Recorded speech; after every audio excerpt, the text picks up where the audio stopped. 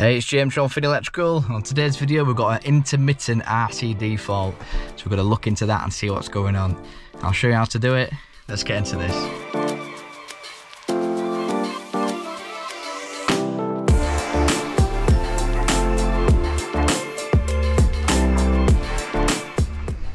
There we go, so we've arrived at the property then. So we're going to do a bit of fault finding. So we're saying this RCD is tripping occasionally, so we'll have to investigate to see what's going on.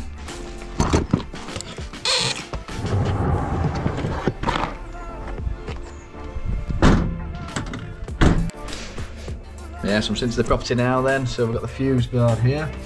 So he's been saying this RCD to the left has been tripping. So it's got the shower on, it's got the sockets first floor, downstairs lighting, cooker, and the central heating. So we just want to identify where these are in the property so we can look into those. But first what we're going to do is just test the RCD then, just to make sure that's working as it should, because it could be something as simple as that.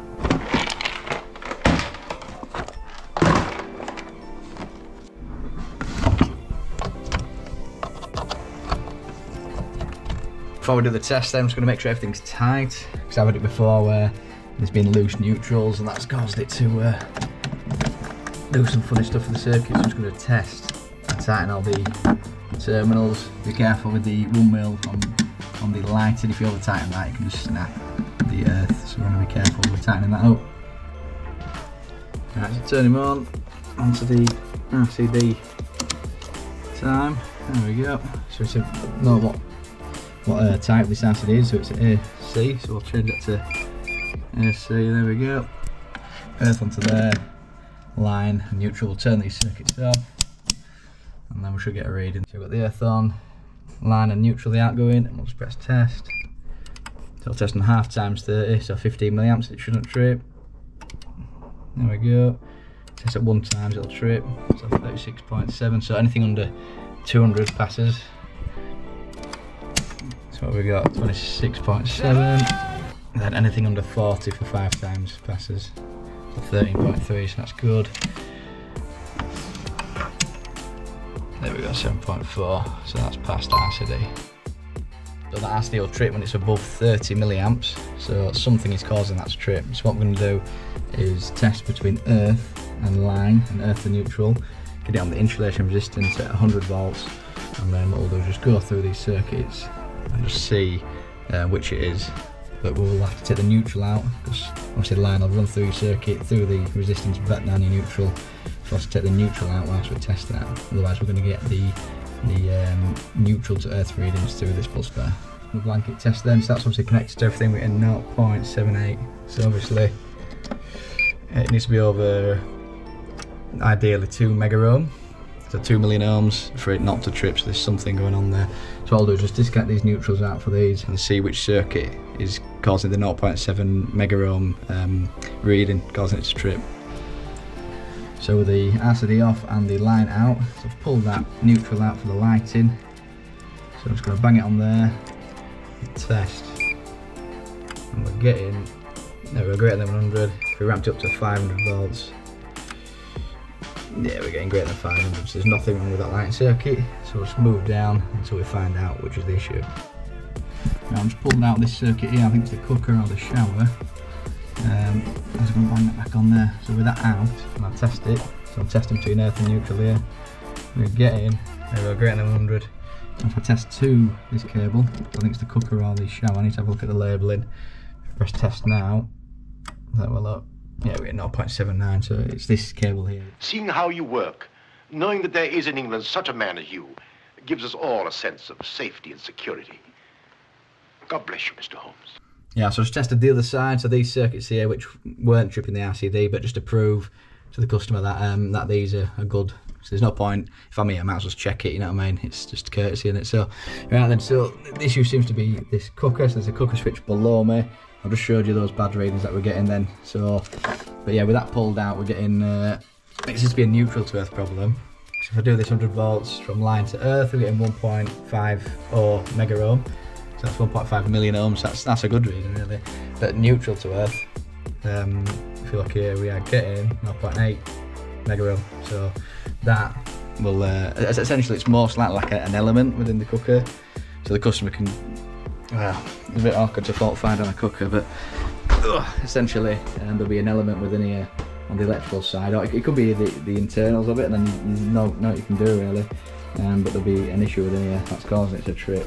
So, but what we're going to do is just check the cabling from here to the fuse board's okay. So we can do that by turning off this switch, which will disconnect neutral and earth.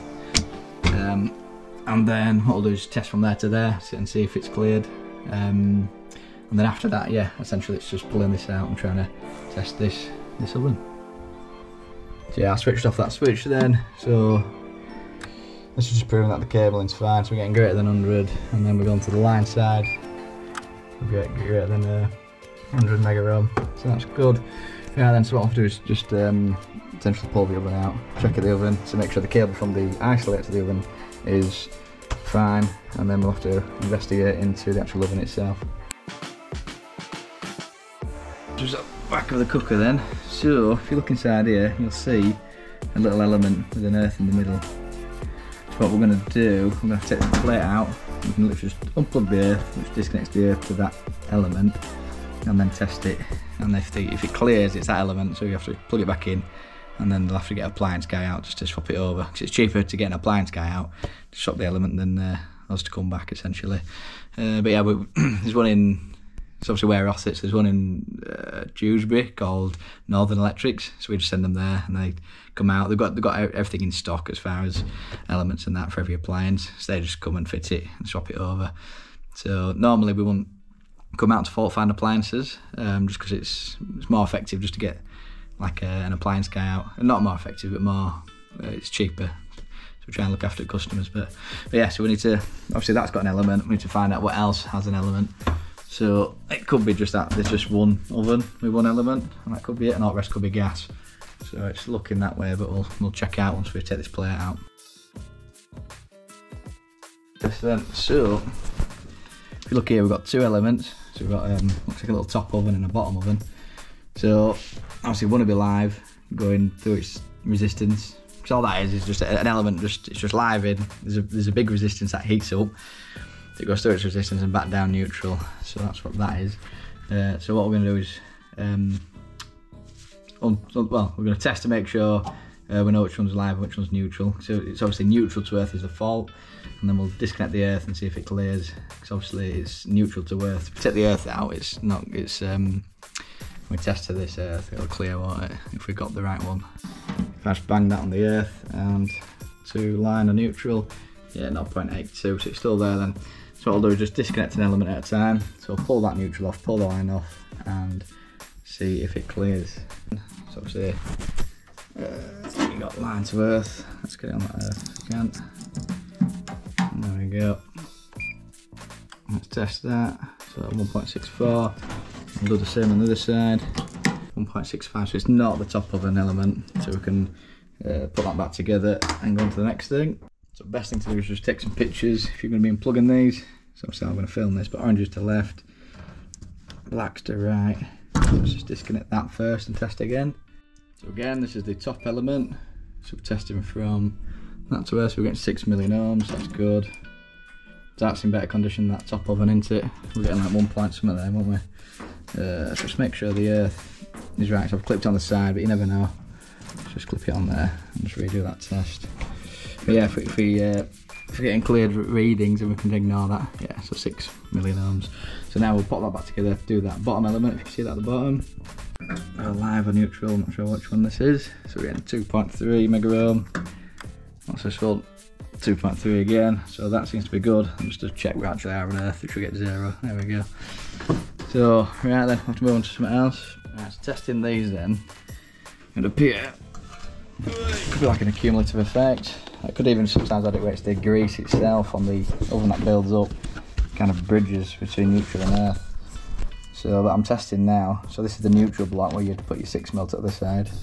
You're getting 20 mega ohm, which is obviously well, it's a good reading. So you're going to get 0 to that. To these elements we're getting 1.72. So this is the lowest one, which is the top oven.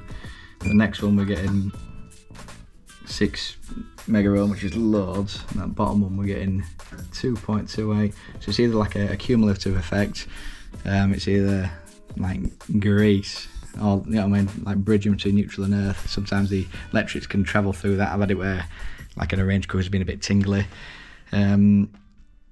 Yeah, so I've just disturbed something, but the lowest reading is that top one, so it could be that if we turn this oven on and it expands and then we test it again, that the readings go really down, causing the RCD to trip. So I mentioned about the cumulative effects. Obviously we've got all three ovens in. If I test this now, yeah, 0.85.